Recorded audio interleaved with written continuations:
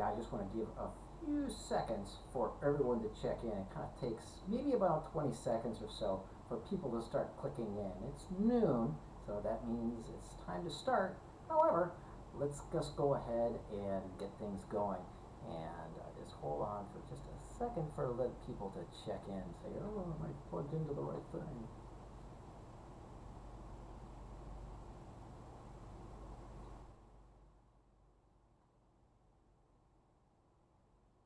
All right, I think we're good. So let's get this show on the road, folks. Welcome, everybody. Welcome, Tech Art fans. Welcome to yet another episode of Tech Art Talk Live. Well, today we're going to be going over what I thought would have been an easy topic. I said, oh, easy is some thing that it wouldn't take me long to prepare. Huh. Boy, was that a big mistake. Well, I mixed up on this time. I wanted to create, okay, let's talk about the tools of the trade. What tools, what programs, what computer accessories does a tech artist need to get involved with if they want to get involved with the industry? I said, yeah, no problem, this will be easy. Huh? All right, surfers, strap down your leashes, wax up your boards, and get ready to go onto an adventure because we're about to go into the tools of the trade for tech artists. And I've got to warn you that this is a little bit overwhelming, but needless to say, hang in there, we should be good. Uh-oh. Got rid of that. Random phone call. Anyway, so let's start off with the big things first. Come on, let's go to the big things. You can do it. There's it. Come to daddy. All right, great. Now let's talk about operating systems. You know, that's the whole computer. And pretty much, you know, I'm going to be biased. I try to be unbiased through this whole episode and try to keep things neutral. But I'm going to have to put my foot down here.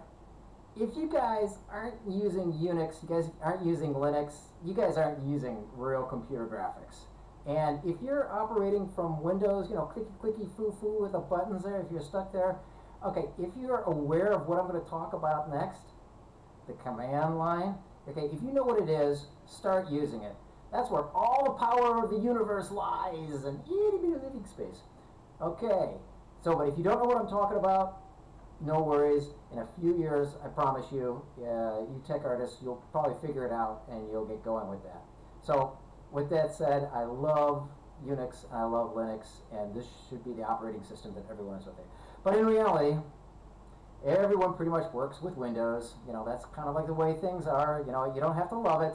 It's just what everyone is. You know, that's what everyone works at. It's what's most common, and that's what you're going to find most of the time. Now, you will find some of the places they do use Apple and Apple OS. And sometimes, not always. I'm not going to make a decisive say of which is better, a PC or a Mac, but in general, you'll find more PCs out into the industry than you will find Macs. But that doesn't say that you're not going to find Macs. And it doesn't mean you're not going to find Linux either. It's just that you might have to look a little bit harder. All right, now the programming languages are loosely associated with that. And I'm going to come right out and say that if you want to learn a computer language, if you have the time, if you have the resources, go ahead and learn C++. C++, in my opinion, is the Latin of computer languages. If you understand C++, you can handle anything. And that will prepare you for just about whatever you could possibly need. And so C++ is pretty much the way to go. And if you don't have the time, but C++ will take time, and you can't just read a book on C++ and learn C++. You got to spend the time, you got to spend the effort, you got to work at it real hard. Now, a couple of other possible languages you might want to worry about are HLSL, GLSL, and VAX. Okay, these are your shading languages. Now, these are pretty much specific to shading languages. However, in the new UE4 version, they're going to be exposing expressions. And within the expressions, you can type in custom HSL. So HSL is now basically being used as an expression language, which is actually pretty cool because it's pretty powerful. And it's not as powerful as C++, but it's not too shabby. Now, below that is what I call the basic entry level. If you want to be a tech artist, you gotta learn Python. Everyone and their uncle uses Python. I mean, just about everything has a Python interface to it. You name it, it's got a Python interface. Now Python has gone through a few they've been holding on to 2.7 forever, but this year we're finally 2020 with this whole COVID-19 thing has slowed things down. But needless to say, everyone's been dragging their feet, making the transition from Python 2.7 to Python 3.7. Okay, 2020, 2021, these are going to be the years where everyone makes the move over to Python 3.7. So learn Python. It's a great object-oriented. It's real simple to pick up. It's real easy to use. It's a good language. It's good object-orientedness, and you can get basically as crazy as you want. There's a lot of good support for it. So Python is basically a good, ultimately Labrador Retriever of your good programming language, and it's a great place to start. Now, some of you are going, oh, I say, oh, I need to learn Python because I know Mel or I know MaxScript. And yeah, there are those folks out there saying, yeah, I know HScript. Yeah, sorry, not good enough. Sorry, not only are those languages very, very device specific, program specific, but they really aren't very robust enough to handle what you really need to know. And I'm sorry that they're just really, they're just not robust and dynamic enough to handle the needs of basic production. All right. Now let's go on to the big beast here. These are the DCCs. Now, in case you didn't know, DCC stands for Digital Content Creation Software. Yeah. Okay, so that's what it stands for. And we're going to be looking at the 2D, the 3D, we're going to be looking at animation software, and we're going to be looking at rendering. And under rendering, we're going to look at offline renderers, 2D compositing, and real-time or otherwise real-time rendering or game engines. Okay, let's look at the 2D. Now, in 2D, Photoshop is pretty much the big beast. This is the 800-pound gorilla that most people use. However, it's kind of expensive, so a lot of people don't want to use that. And if you really want to go high-end, you get to some people, especially like in the film world, they're going to use a package called Mari, because Mari really end up really high quality, really finesse, really high-end digital painting. But for everyone else, a lot of folks like the shareware version of something like GIMP. Or they might use something like Krita. Don't want to base, but these are actually really good, powerful tools, so don't dismiss them. And for those of you who actually have succumbed and gone into the dark side and do things in the command line, use ImageMagick. It is way cool and it is way powerful. I love it. It's kind of like old days of massive image management. Cool stuff. All right. Oh yeah, there's also AC/DC that you might be able to find out there, and some folks use it, and it's a pretty much available shareware, and I think it's pretty easily used. Okay, let's look at 2.5D. Now I call it 2.5D because ultimately what you're doing is you're producing texture maps, but you're doing it kind of like in a procedural way.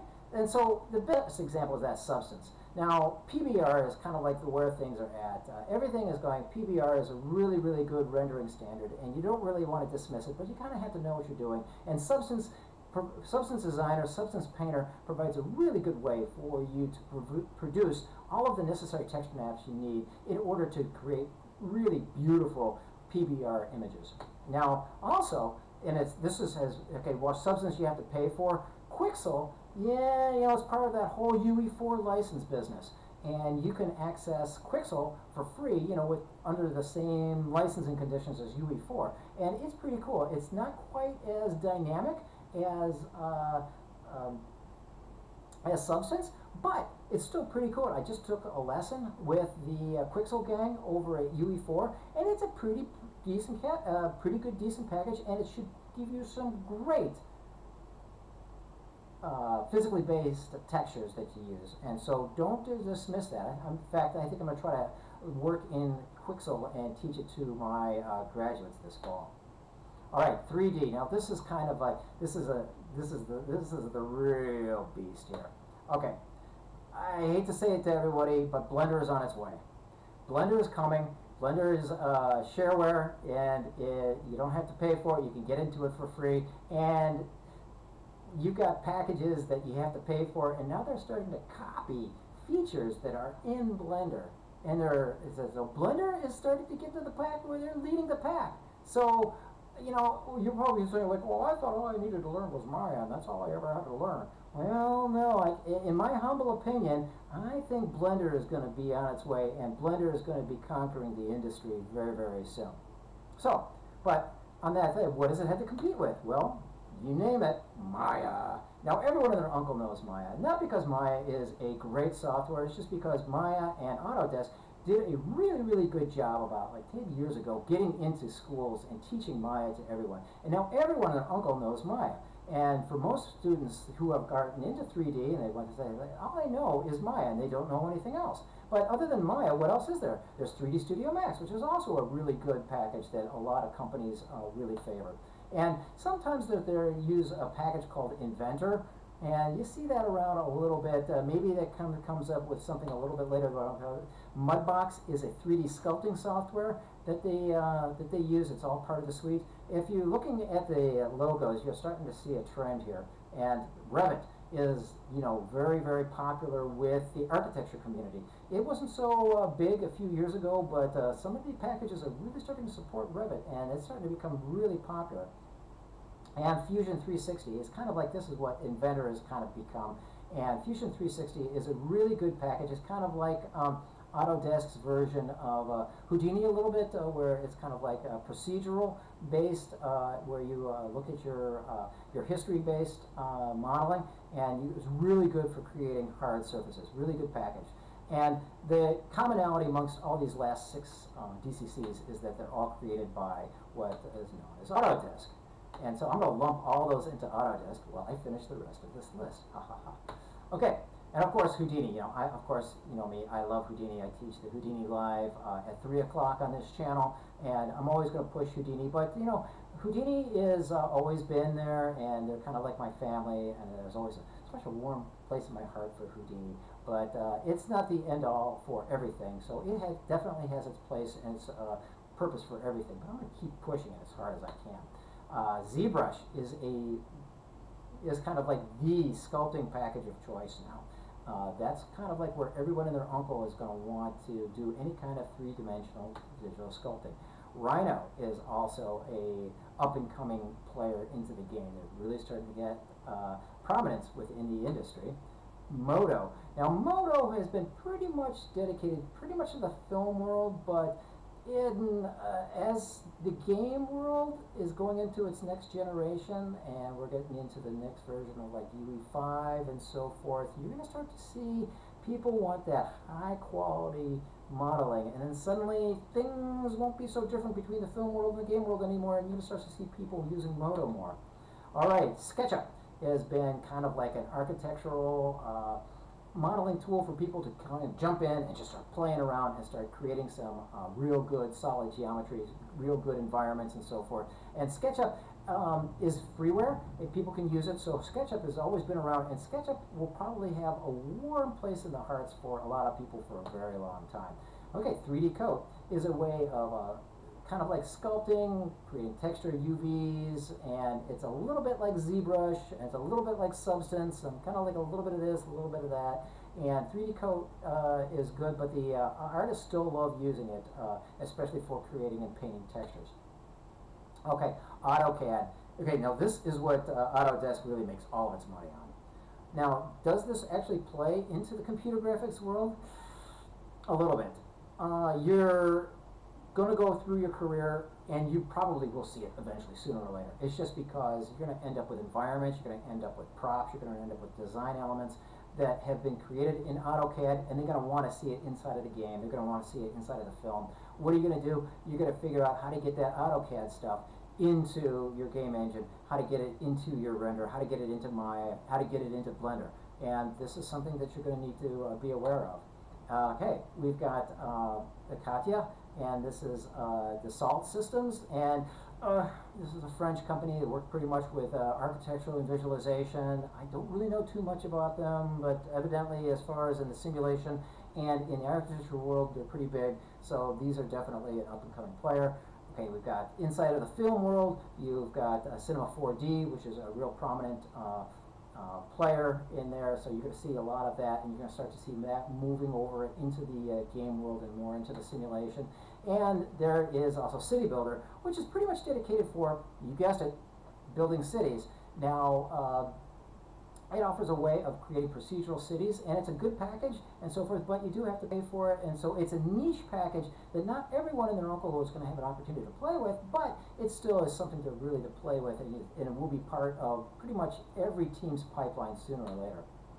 Okay, now I kind of got a special category in here for 3D VR, because this is kind of like 3D modeling, but it's kind of like, it's kind of like, well, it's kind of its own beast. And the most popular of that is the Google Tilt Brush. You know, this came out with the Vive, you know, about 4 years back, and it kind of set the standard. And it's a lot of fun and curates some really cool stuff. And so other players that are dealing with the same thing in 3D sculpting are things like Quill from Facebook and Medium from Oculus. Now these are all really good packages, and some artists are really starting to focus in on modeling in virtual reality, and they're starting to create some really good material. So I wanted to include this slide along the way. Okay, animation software. Okay, now, yep, you guessed it. That's pretty much where you're going to be at it. If the company doesn't create its own animation, custom proprietary software, they're most probably going to be using Maya. And if they're not using Maya, then they're going to be using Motion Builder. Now, about 8 years ago, Autodesk said, hey, we're going to not continue with Motion Builder anymore. And here it is 8 years later, and Motion Builder is still going strong. So, you know, Autodesk, are you going to cancel, discontinue Motion Builder or not? You know, who knows? But Motion Builder is a really great package. A lot of artists really love working with mocap data inside Motion Builder, and it's a good overall animation package, and animators really love it. Okay, 3D Studio Max, once again, part of that whole Autodesk evil empire that is all over. But they produce really good stuff, and you can see a lot of animations produced in 3D Studio Max. Okay, good old Houdini. Whenever you need any kind of procedural animation, yeah, Houdini's pretty much going to do it. Now this is both, it used to be standard like only in the film world, but it's gotten to be so in the game world. If you want any kind of procedural motion, any kind of motion that you want to kind of push out and have a procedural generated or processed, you're going to be putting it through Houdini. Okay, and now, this is kind of a specialty. This is called Marvelous, Marvelous Designer. Marvelous Designer is a little bit like Houdini, and it's a simulation package. And what it does is you import a model and you import some clothing, and what Marvelous does is, depending on the clothing type, it deforms and animates the clothing in order to conform to the body that's underneath it. And so if you have some really complicated clothing animation that you want to deal with, then you're probably going to be using something like Marvelous Designer in order to create the simulation. It's a really good package, but it is niche, so it definitely is being used like in the film world, and I know we used it for the game world, like we used it for Madden in order to form our jerseys, but you'll start to see it around here and there, and it's a really good package. Okay, now let's get into the renderers, because this is where things start separating, and this is where things are going to start to blur in the next few years, I think. Okay, RenderMan started it all. I am proud to say that I still have my issue #1 of first edition of RenderMan, and so that was from almost 30 years ago. But this is still kind of the standard, and they kind of set the whole thing in motion. Now, Arnold has been kind of a standard in the offline rendering that kind of competed with RenderMan. There's I think it was released with Autodesk and so forth, and a lot of people chose Arnold, and Arnold is still a real strong workhorse inside of the film world these days.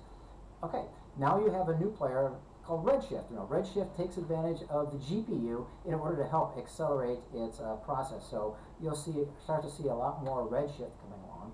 And now we have V-Ray. Now V-Ray is kind of like an independent early path tracing and photon rendering or photon mapping algorithm, so it's a good one. So you see that if you're in Maya or Max and you don't want to use Arnold and you're not too keen on RenderMan, then you might be using V-Ray.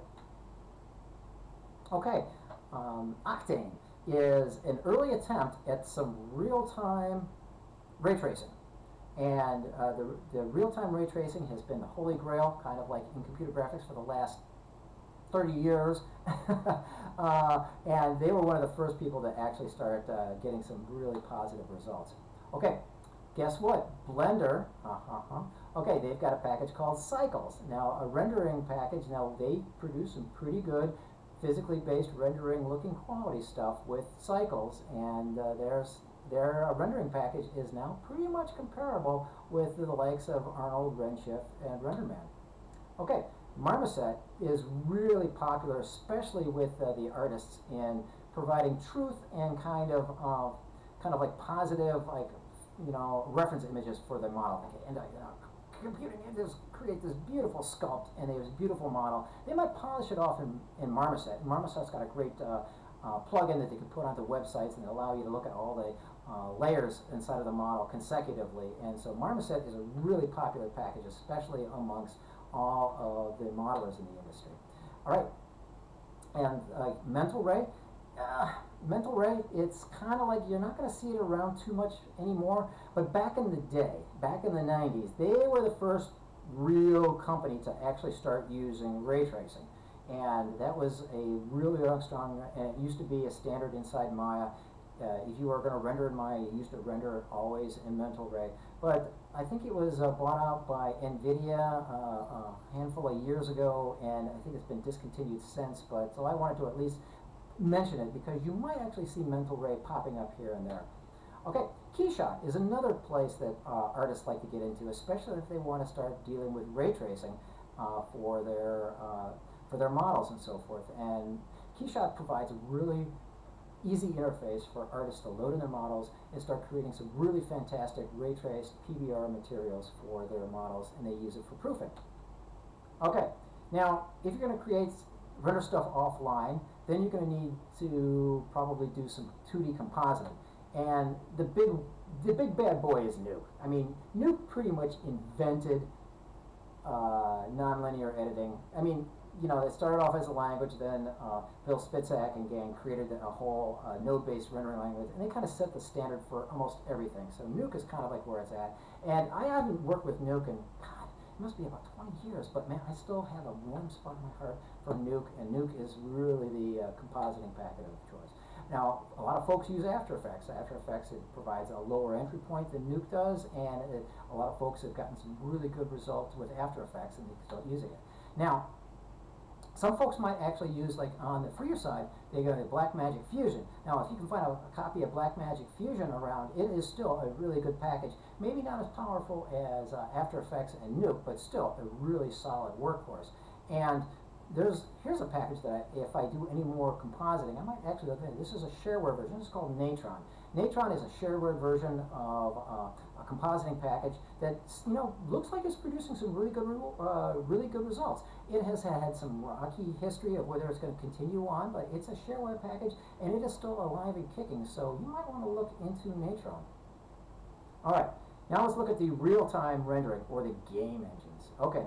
Now, this is pretty much, I'm not going to get political here, this is pretty much dominated by two players, the UE4 and the Unity crowd. I'm not, like I said, I'm not going to discuss, you know, which one is better. I think each one is outstanding. They each have their own benefits, they each have their own cons, and pretty much the industry is run by these two guys. So, most of you, okay, if you're not using a proprietary renderer, which you probably will once you start working in the industry, and if you're working in games or simulation, most of your big companies have their own engine, and they're using Unity or UE4.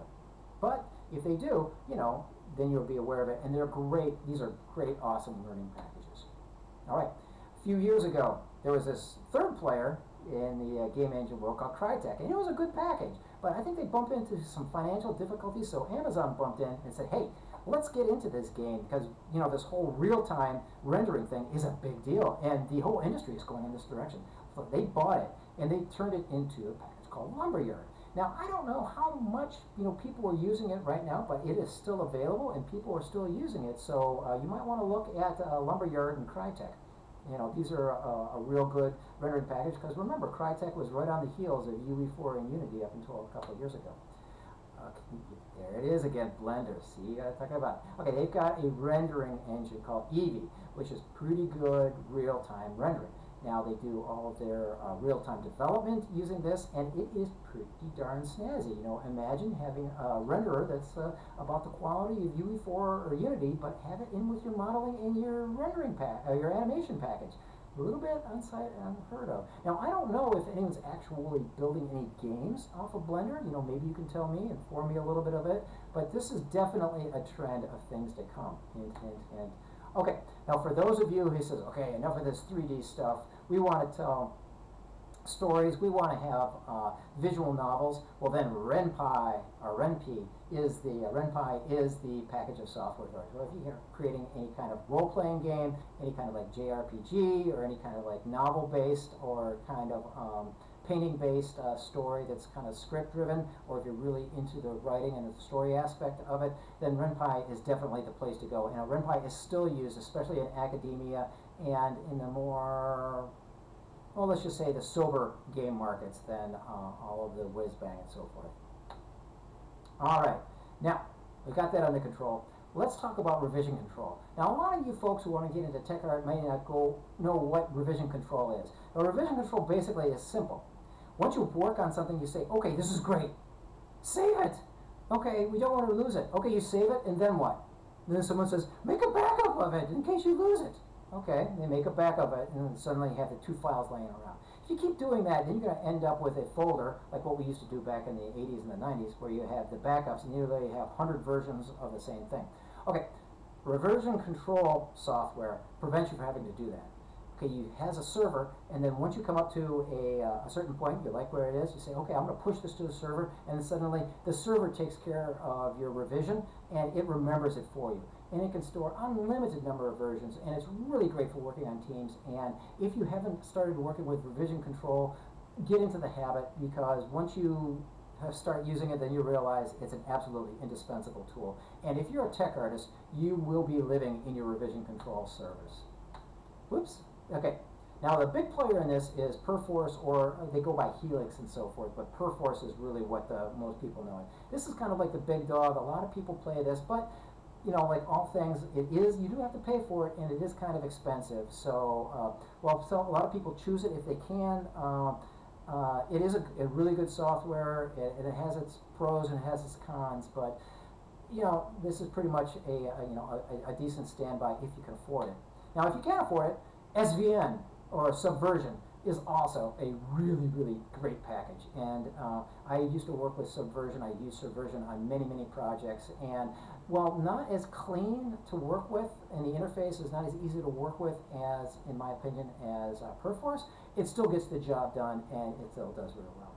And if you're going to continue on with the shareware and so forth, then by all means use Git. Now, Git is really starting to gain momentum, and it is starting to go all over the place. And especially like if you're a developer or a programmer, then you're probably using Git already. And in fact, the company that makes Perforce, or the Helix, they have a Git integration in for it. So Git is, in my humble opinion, out of the revision control softwares, its philosophy is the hardest to understand, especially when it comes to integrating and going off and creating branches and so forth. That's what it's geared for, but you really got to have a good understanding of it really in order to take advantage of it. So if you're going to use Git, you know, spend a little bit of extra time in understanding how it thinks and behaves, because then it'll really start to pay off.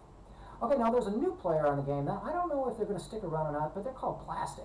Now, Plastic is totally geared, you know, towards artists. So if it's geared towards artists, and you see a lot of companies, you know, starting to get this because they want their artists using the revision control, and which in the tradition in the past, artists have been kind of reluctant in dealing with. So Plastic is a compromise. So get into using Plastic, and if your company is willing to pay for it, it seems like it's a really good package, and I've only heard good things about it. Okay.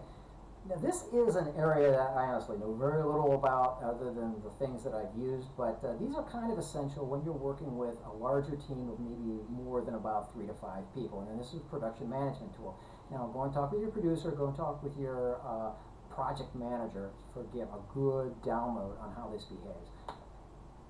Jira is free. It's created by Atlassian. You know, for small teams, it's available for usage and so forth. If you want to pay for the plugins, you want to pay for the support, you can do that and so forth. But this seems like a good overall package. Now, if you really want to get into things, okay, Autodesk got into the thing, and they bought a company called Shotgun. Now, I myself have got a chance to work with Shotgun a couple times, and I really like it. It is really geared for artistic feedback. It's really good for kind of like a waterfall allocation or cascade management, to showing how the progress and the stages of asset development. I really like Shotgun, but once again, this is a paid-for product and not necessarily going to be found everywhere because they may not have the funds in order to justify it. Okay, instead of Jira, Atlassian also has this other thing called Confluence.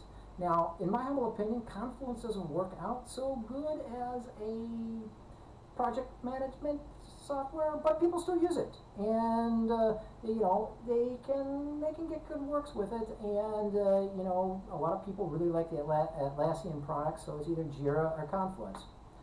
All right, now really, you can use almost anything for good project management, and I've been to locations where we use Bugzilla for project management.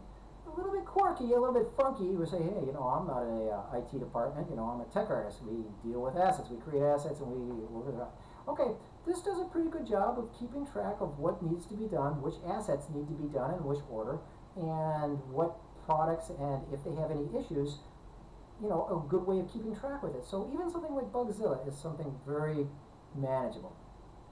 All right, now I've been rattling my tongue for the last, about a half hour now. And you might be going, man, this is a lot. This is like, these tech artists are crazy. You mean like as a tech artist I gotta understand all of that? And I'm going, possibly. And you'll be going, oh, what have I gotten into? I'm getting overwhelmed here. Don't worry. It's all cool. Take on the perspective. Take it easy. You are a learning sponge. You are a tech artist. That means that you absorb all this stuff. Now, a lot of these programs, once you understand them at a basic level, then you realize that they're all the same. And the only difference is the buttons or the dials. And that once you understand things at the core level, then there really is no difference between all these softwares. And then so, believe it or not, the company is going to ask you, all right, Bob, can you learn this new software over the weekend? And you're going to go, I can do that.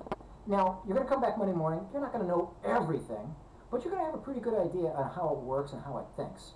And you're going to go and say, okay, we can pick this up on the fly, but at least it's good enough to get the ball rolling. And so that's really what you want, is just to keep going, learn things enough to get the ball rolling. Of course, when you're working with a standard, you're going to want to know those packages that your company is using as good as you can, because it's really a matter of time, and time is really what this game business or this film business is all about. Can you get it out done faster? Can you create more iterations?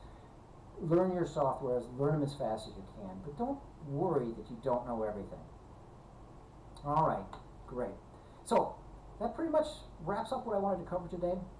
Please subscribe to my channel if you like what you saw. You can find my channel on YouTube and look under Chris Rhoda. Now, check me out on LinkedIn page. I am located on Chris Rhoda and for TechArt.edu. And check me out on Facebook, where I'm located by, once again, Chris Rhoda and TechArt Talk Live. Okay, please, if you have anything that you want to discuss, if you have anything that you want me to cover as far as it relates to TechArt, no problem. Please send it over. If I don't know the answer, I can find it. So please send it over. I love a challenge. Bring what you can, and I would love to see any kind of ideas that you folks want to see. So thank you very much for joining me. I look forward to talking with you again next week for another episode of TechArt Talk Live. Have a great weekend. Bye.